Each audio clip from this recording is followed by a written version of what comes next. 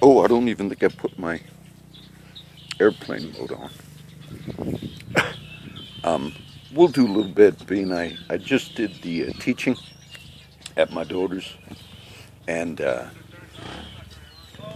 I figured out I don't know if I'll do any more talking today. But being I made that first video, maybe I'll put them all together tonight, where I did a little review and I had the radio on and all.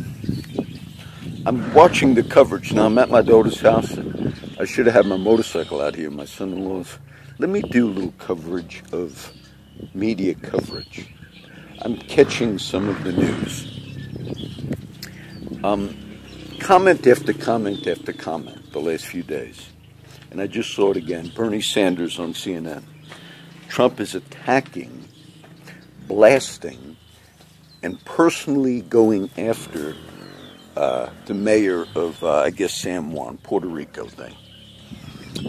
Why does he continue to tear her down, insult her, going after the heritage of... Now, I have not looked at all of the tweets that they're referring to, but just from the media coverage, nonstop, is Trump has decided to attack not only the mayor of San Juan, who's a female, but it's nonstop. And he's now doing it today from a golf thing. Bernie Sanders on. He is tearing her down. He is attacking her. It's nonstop. The victims of the, I guess it was Maria, which was the most recent storm, hurricane that hit Puerto Rico. Granted, power is out. But as I'm watching the coverage, I'm having to question whether or not it's as bad as they're saying it is. Because the governor of, look, I'm not even studying this, I'm just giving you the governor had said, yeah, a lot of people are upset because the internet is out and so forth. And he was kind of criticized because he seemed like he was saying it's not that people are stranded dying as we speak, which some of the media are actually saying, that Trump is attacking Puerto Rico as people are dying in the streets. Now, does the media manipulate even coverage and footage? There was one clip I saw just the other day, and this was on the main news, and this is where you got to watch it to see what they're showing. They showed some people leaving an area of Puerto Rico, and they were in water maybe up to their waist. And they said, look at the devastation. Look at what Trump is attacking.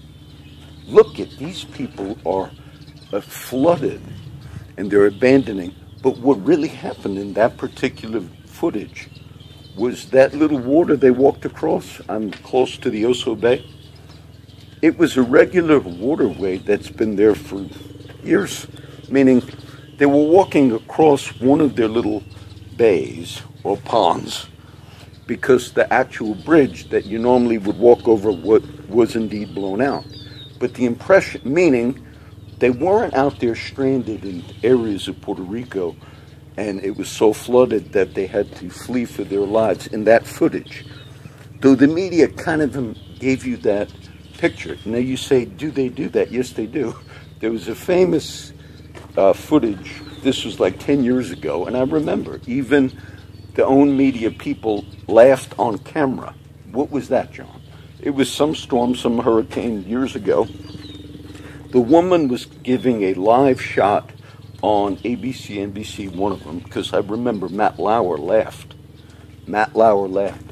As she was giving the video, live video of the devastation, she was in a canoe. And the camera was rolling in a particular street, wherever it was, Louisiana. Now, she was in a canoe saying the flooding is so horrendous. Life is being lost. Look at this. Now, remember, they're adding all this now to Trump. Trump attacking nonstop the woman, the San Juan mayor. And then as she was given this footage, somebody in the background walked right past her. It meant the water was about a foot high. It was enough for her to get the canoe in and to say, look at the devastation that the world is denying. And then when the people walked behind her live on regular news, Matt Lauer laughed. It must have been the morning show. He laughed because he was saying, you're giving all of us, including the studio of the news, the impression, and you're lying to us. And that's what they do. Now, I'm just watching the coverage. And according to what I'm hearing reported, though I've not read Trump's tweets, I would have the impression that he is out nonstop saying to that woman, racial slurs, that's the impression. And if all the tweets, go look at the tweets, I have not looked at them. If all they're saying is, well, on the ground it's really going better than you're indicating, then they have absolutely twisted it, because that's what fake news is. Now, I talked about the border wall, and I talked about the DACA. Any true person that wants to help the young immigrants that came through this country would really be supporting the possibility that you can pass real immigration reform this year. Because Trump, if you're a real watcher, really concerned for those kids, you could see that Trump did some deals with Nancy Pelosi and Chuck Schumer, and he actually, you could see he wants to pass something. Now, why were they so upset? President Obama even made a very critical statement when Trump basically didn't let the DACA program, which was simply an executive order, continue. And I question, an executive order is simply a president can make a certain decree about various things. Some they legitimately are allowed to do executive orders, but if you overdo it, then they're challenged in the courts. Obama's executive order was very temporary for kids that have come to this country when they were minors, they're students. It was a very temporary thing. It would be like you yourself, if you're a citizen of this country, would you like every 2 years to have to reapply for a temporary status to stay in the country? Meaning, would you want that to go on for the rest of your life in the United States? If every 2 years you had to go to the immigration office and say, I need to reapply, and it's not a solid thing, but it's temporary, nobody would want to do that.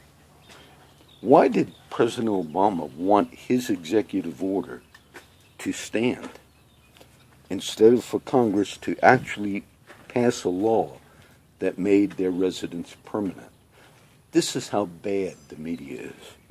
I believe President Obama, the way they're pushed it, that they would have preferred that the executive order, which was temporary protection, that they had to reapply for every few years, pay $500, whatever.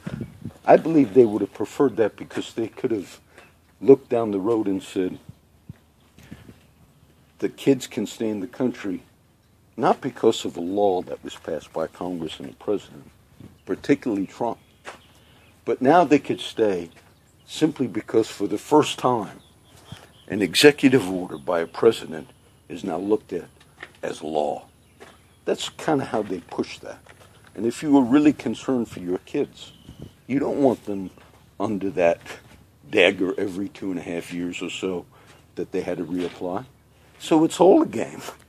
They would have preferred the honesty on the Obamacare, which anybody that looked at it would tell you that thing had tremendous problems. And if you really wanted to correct the Obamacare, why did the media begin saying, I watch news? This is how they reported it the last couple of weeks. The Republicans want to kill Obamacare. Do the media use phrases and words that they're aware have a particular effect in the country? Of course they do. Of course they do. And they didn't always refer to it as the Republicans, quote, want to kill Obamacare. But they did it that way. It puts in the minds of the public, not that people are out to try to kill Obamacare. It puts in the minds of the public a negative, violent, terroristic white Nazi, they want to go out and lynch black people. They know what they do when they do that. Now, when Representative Scalise just recovered his injuries, he was shot by a person who was a Democrat. Okay, he was a Republican congressman shot by a Democrat who aligned themselves with very liberal views and made no mistake about it. When Ted Kaczynski, the famous Unabomber, if you remember that far back, he was the Unabomber.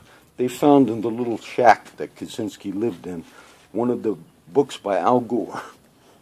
I think it was something on the global warming. Meaning, when you have radical people that are on the left, Antifa, whatever, when they act out radically, and it's obvious that their connections to particular violent acts could be traced to very liberal views, the media never want to make that connection. When you had a Sarah Palin, I was no fan of her, simply say, we're targeting certain Congress people, the media actually used the simple term that Sarah Palin said, we're targeting certain people, and even the New York Times blamed acts of violence on her. But when you had a Democrat, avowed Democrat, act out and shoot that Republican by the name of Steve Scalise, when he finally recovered, his injuries were a lot worse than we thought. The media said, they actually said, how the Democrats and the Republicans all joined together, which they did, and the media basically was given almost an impression that none of the views of his radical views, that man, who was an avowed Democrat, had anything to do with his shooting of a Republican. Now, they don't do that when it's on the other side. When they felt like just the phrase targeting should have been exposed, meaning Sarah Palin said, we're targeting certain people, they felt that was actually was a response to certain violent acts in the country. But when a Democrat actually shoots a Republican, meaning I'm a Democrat, I hate Republicans, I'm targeting them at a baseball game, and I'll shoot as many as I can, there's no connection to say, maybe you shouldn't use the term in the media this week that Republicans want to kill Obamacare. They connect that. Okay, they connect that. I'm not a defender of the Puerto Rican response, but all I'm seeing, and I just saw it from Bernie Sanders, Trump is on a tirade attacking victims of that hurricane. He cannot, his own attacks from a golf course. This is the media. This is the media. Remember what I told you on the DACA thing. President Obama also came out and was very upset. They would have preferred, listen to me, my Hispanic friends. Many in the media have even convinced sincere Hispanic activists that it would have been better to just stay with an executive order by President Obama, which was not permanent, nor was it stable. It was simply a temporary reprieve. The chances of getting a permanent reprieve, the dreamers, the DACA, the chances could be so much higher right now. But some don't want it. Some that say they advocate for the Hispanic community don't want it. They would have preferred the temporary order to stay in place. And then they could look back and say, for the first time, we had a president make an executive order that even the courts looked at and said was beyond his scope.